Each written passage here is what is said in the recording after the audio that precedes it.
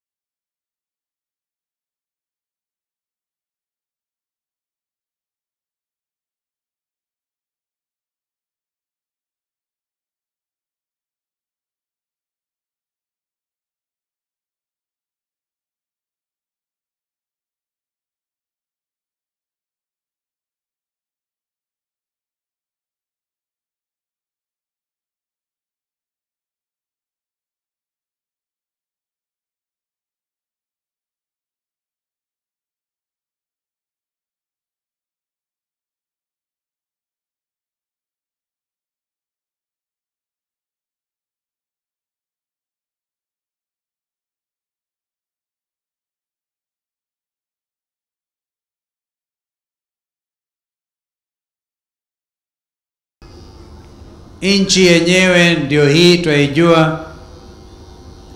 Changamoto zote ambazo zinaikumba nchi yetu twazielewa. Kampeni mapema ndizo hizo. Si mnasikia kila mahali? Kwa hivyo aposo, usichoke kuomba.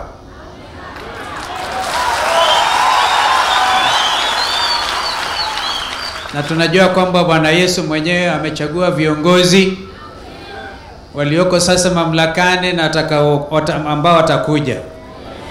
Already tumejulishwa kwamba yesterday's cancelled check. And today is ready cash. You have also a promissory note which is 2022. Na kwa mapenzi yake Mwenyezi Mungu, nchi haitafadhaika tena. Wananchi wa Kenya watatupilia mbali ukabila. Zote tuwe kabila la Yesu Kristo. Kwa sababu vile tumeogea mafuta hapa ni waziwazi. Tena mbele ya television nzima. Hapa hakuna anaweza kujificha, ni waziwazi. Bwana Yesu asifiwe. Asifiwe Bwana.